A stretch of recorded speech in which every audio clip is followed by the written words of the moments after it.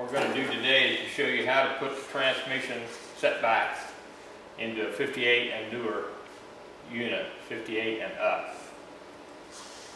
We've pulled our transmission out, taken our chain guards off, taken our clutch covers off, clutch arms on the other side.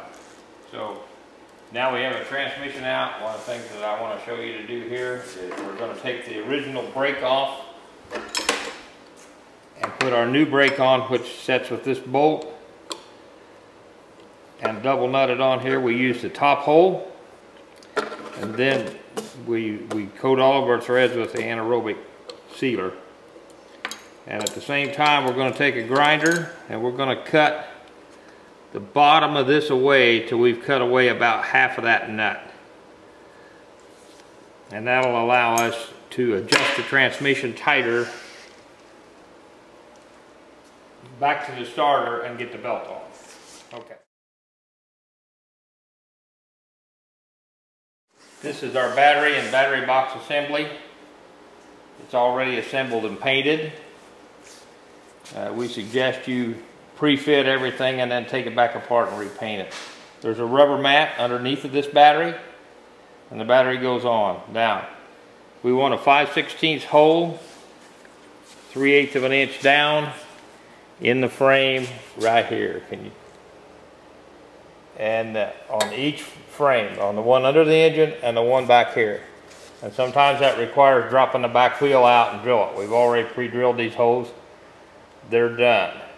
So we're going to hang this transmission, the battery, back up in here before we set the transmission in. It just makes it easier to see.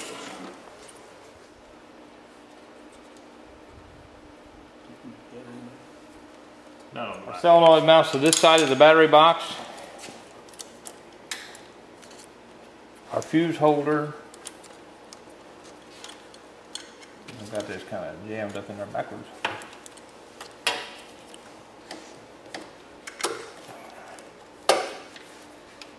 We have to have a battery charge clip on this one.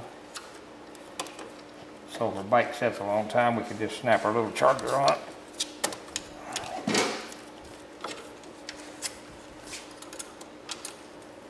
We're gonna get our starter nut right here put on. Your front bolt on the solenoid will be the starter wire. Your next wire to get on is your little purple wire that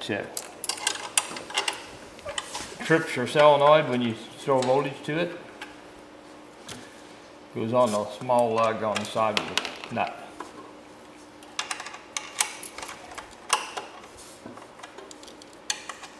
Your fuse wire goes onto the same as your battery lug on the opposite side of the solenoid.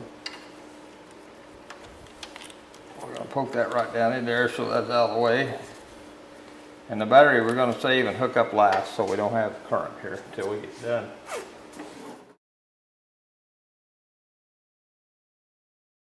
Okay, I think our next move is this is our setback bracket. It has a notch on the bottom side. This sets on the transmission as such, and you put your spacer on the inside. Now what we do is we bolt these spacers and hit them with the welder. Just tack them a little bit so we don't have to fight where they're at. It's not a have-to thing. You can bolt them on, not weld them. It just makes life easier in the city. Now this spring on your transmission, on this particular model, we got a eyelet here to go on our clutch rod. On your instructions, it'll show to drill the clutch rod, and you'll have a diagram for that. And actually straighten this spring out here and hook it into the clutch rod, and that will cause this brake to work and push off when it goes. Ready? Yeah. We have a tab on the frame right here. Can you see that tab? A tab. We normally do not reuse that tab to tighten the belt with on transmission. We go back and put a rod up front and push off of the starter bracket.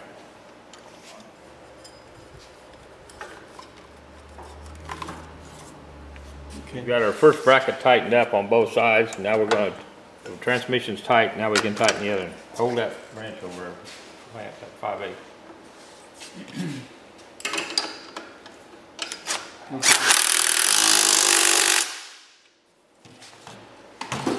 That pretty well completes the transmission set back in.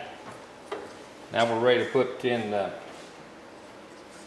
belt, or the clutch arms from the other side. Let me get the cutter key back in this little arrangement.